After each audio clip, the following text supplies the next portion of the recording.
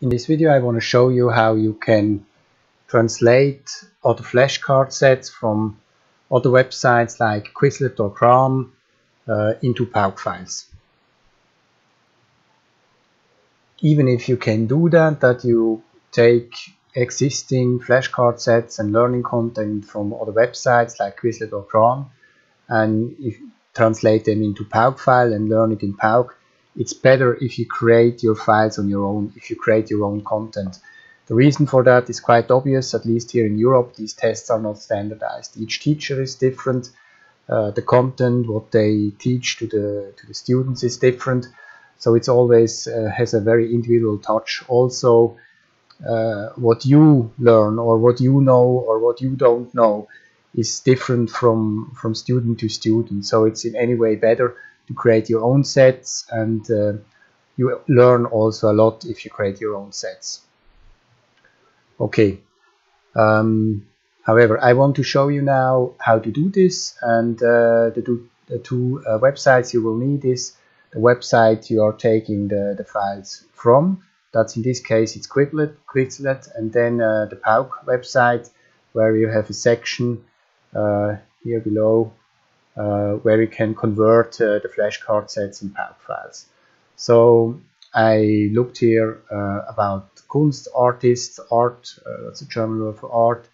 I found a few files here with some pictures, so it's a little bit more interesting if you take also the pictures.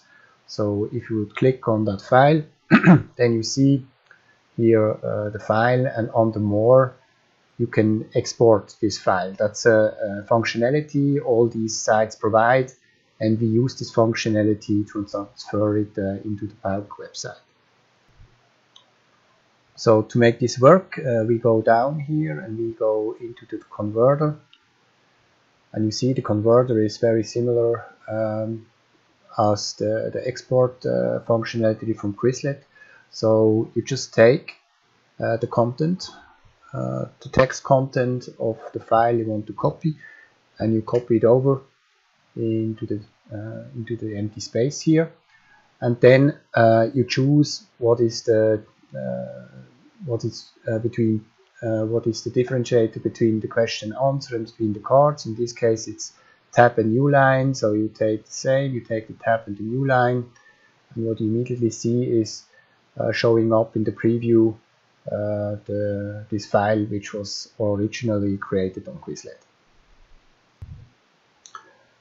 Okay, then let's move that window out, make this a little bit more centric, more bigger. So then let's export it. You have here at the bottom of the page you have the functionality to export it either in your Dropbox or just on your hard disk.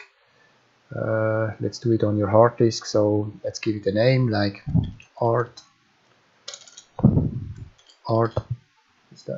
and save it as Pauk file, and then it automatically translates these data above into a Pauk file, and we save it now on the desktop.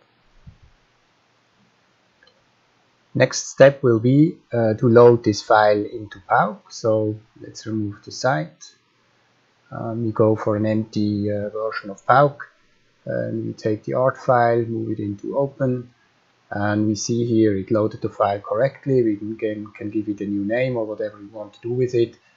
In this case, let's change the language. In this case, what I think is a little bit interesting is that the picture is in the answer and the question is or the text is in the question. So let's change that. Flip text and yes, now we have the picture basically. If you would ask it, you see the picture, and then as an answer you get the text. Yeah, so I would go like that, and you see all the content is loaded correctly. You can make bigger the pictures as they are in the original file. Yeah, and the conversion basically works like that.